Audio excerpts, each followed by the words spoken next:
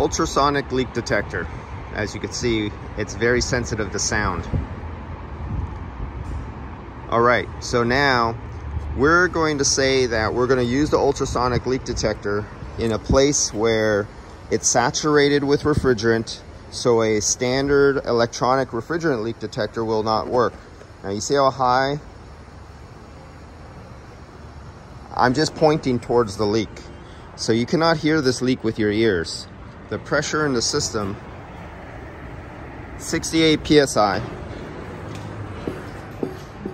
Let me,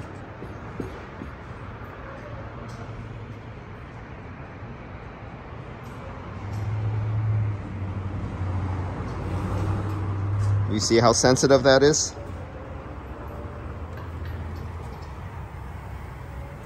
Okay, so I maxed it out. So I'm gonna turn down the sensitivity. There's a sensitivity lever here. So I'm gonna bring it down. I'm gonna put it almost all the way down for sensitivity. Shit, that was, I always do that. That's how I mess up my tanks. Okay, so now you see I pointed here and it barely moves up.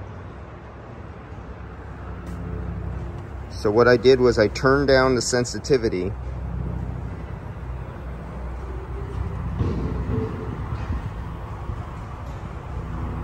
Do you see that as I point towards the leak?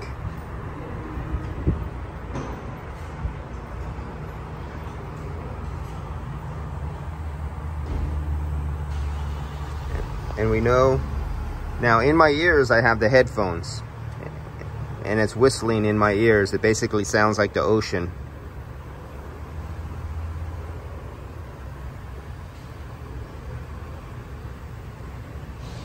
So that finds that leak, no problem at all. And that leak is right there. And that is where it's leaking from. So that's why when you cannot use a standard electronic refrigerant leak detector because the area is completely saturated, or maybe it's too windy and the wind is blowing away the refrigerant from a smaller leak, and you can't use a standard electronic leak detector, this is where this shines. This is better under those circumstances. All right, that's it for this one. We are going to change some O-rings. Okay.